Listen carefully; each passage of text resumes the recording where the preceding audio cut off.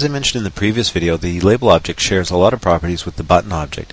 In a way, you could visualize this as a text button. Okay, so let's go ahead and create a new label object by clicking on the A in the icon bar and selecting OK. Now we've got a label object on our canvas and we can take a look at the properties. In the properties pane here, we've got a name and text field just like for the button object. So I'm going to put in the name field here, email, and in the text area here I'm going to type email us. But we're going to take a look at this additional option here. The button object didn't have this. You notice in the text area there's a little ellipsis button, and if we click on that, it brings up this edit text dialog. Here we can save our text as a text file, load text from a text file, print our text, or spell check our text. Additionally, you can create multi-line labels by simply doing that in here. Okay? So we're going to go ahead and switch our text back for this object to say email us. Okay, so the next area here is the font area. This is the same as for the button object, and any object that has a font option available for it, you'll find that the options are identical.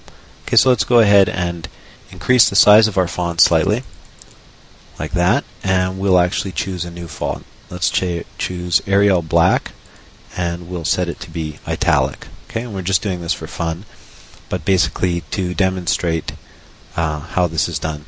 Additionally, you'll notice that the text is really nice and smooth now with the anti-aliasing that's been added.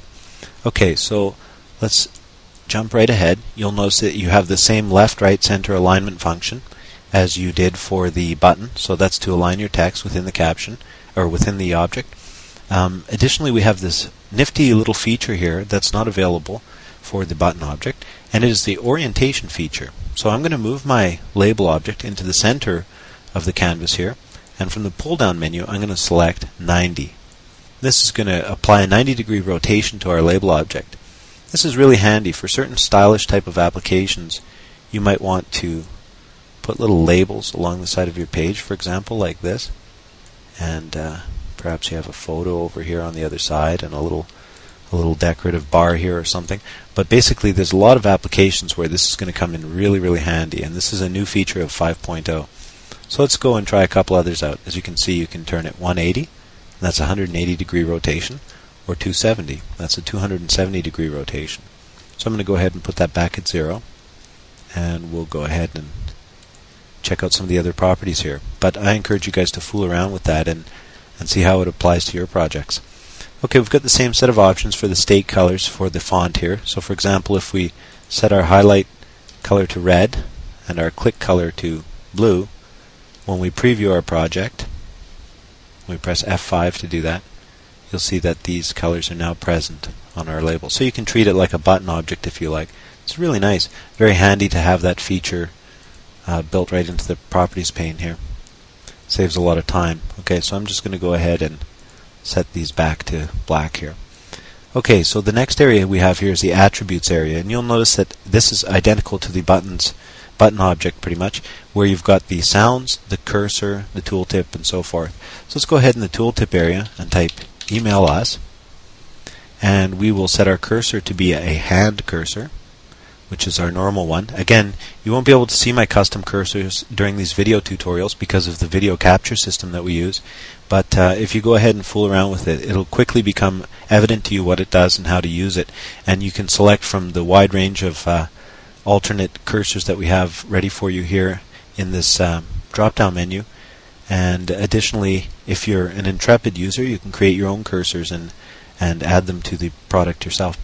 Okay, we've got the sound areas here. These work exactly like with the button object. In this case, when it applied it, it didn't apply a default sound, but we could have set it to standard sounds or custom sound here, and if we were setting it to custom sound, we could again click on this ellipsis and surf through and pick one of the sounds that we have on our hard drive or in our gallery, and we're going to set that back to none. And additionally, we've got the same features here for the enabled and visible function. So for example, if we set the enabled to false, you'll see it switches to the disabled text color, and if we were to preview it, it wouldn't work anymore as a button, and we would have to enable it using an action. Okay, so that's same as a button object. So let's set that back to true. The visibility, exact same as a button object. You can set your object to be visible or invisible by default, just using this true or false pull down. We've got the same features for the position and size as well as the button object here, right? So the same thing we did with the button object, where we were able to adjust the position numerically here, and we were also able to adjust the size of the object numerically here. We can do here with the label object. And as you can see, it's a very handy feature that allows you to really exploit this object really quickly. For example, if you had certain objects that were along a certain line, you could quickly align it to that line simply by typing in that into the x-axis here, or the left field. And additionally, if we wanted to match the size, for example, really quickly from this object to one other object, and we knew the other object was, for example, say 100 pixels wide, we could just type it in here and boom, we're ready to go. Okay, so we're going to, there we go. Oh yeah, that's worth mentioning too. If you're constraining you're keeping your aspect ratio here with your text, what's going to happen is that it's going to snap your width and height to the available text size. So for example, if I type in a width of 100, that width is not available because actually to keep the aspect ratio it had to adjust that to 98. So that's worth bearing in mind. You might have to go by eye sometimes simply by dragging the corner, or you might have to disengage that feature, the keep aspect feature. But I like to keep that on for my label objects. Okay, so let's go on to the actions area. This acts the same way as it does for a button object. In other words, we can attach actions to this label for the on-click state, the on-enter state, and the on-leave state. And those are the mouse states, the very same as the button object. So for example, on-click is when the user clicks this object. On-enter is when they roll their mouse onto it, and on-leave is when they roll their mouse out of it.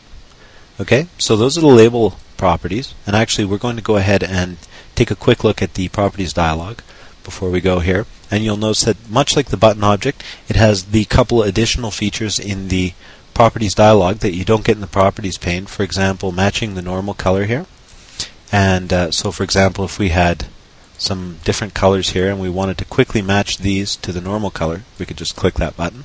It's very, very handy. And in addition, we've got the spell checker, and in the attributes area, the spell checker for the tooltip. So those are some of the differences between the properties pane and the properties dialog for this object, and that's pretty well it for the label object properties. So we'll go ahead and move on now to the label object actions.